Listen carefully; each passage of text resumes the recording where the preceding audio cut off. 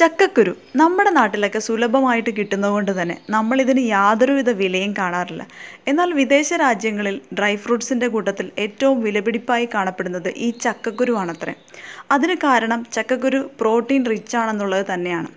എന്നാൽ നമുക്കിത് ധാരാളം കിട്ടുന്നത് കൊണ്ട് തന്നെ നമ്മളിതിനൊരു വില കാണാറുമില്ല, പലരും ഇത് കളയാറുണ്ട്.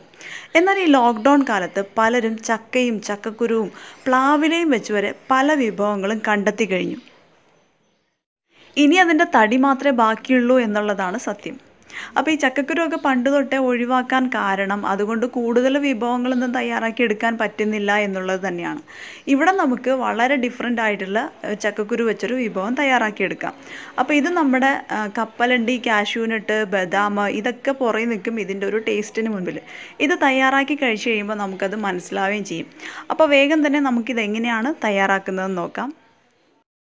അപ്പോൾ ഇതിനായിട്ട് നമുക്ക് ആദ്യം തന്നെ ചക്കക്കുരുവിൻ്റെ മുകൾ ഭാഗത്തുള്ള വൈറ്റ് തോട് മാത്രം മാറ്റി വയ്ക്കാം.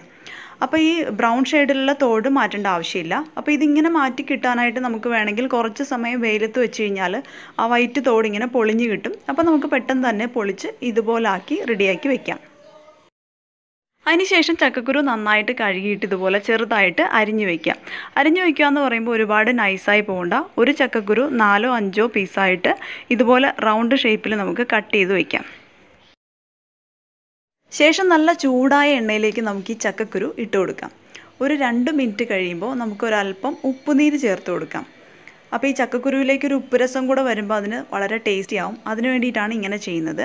പിന്നീട് നമുക്കിത് നന്നായിട്ടൊന്ന് ഫ്രൈ ചെയ്തെടുക്കാം. അപ്പോൾ ഇത് ഒരുപാട് നേരം ഇട്ട് ഫ്രൈ ചെയ്യേണ്ട ആവശ്യമില്ല. അപ്പോൾ കുറച്ച് കട്ടിയായി പോവും.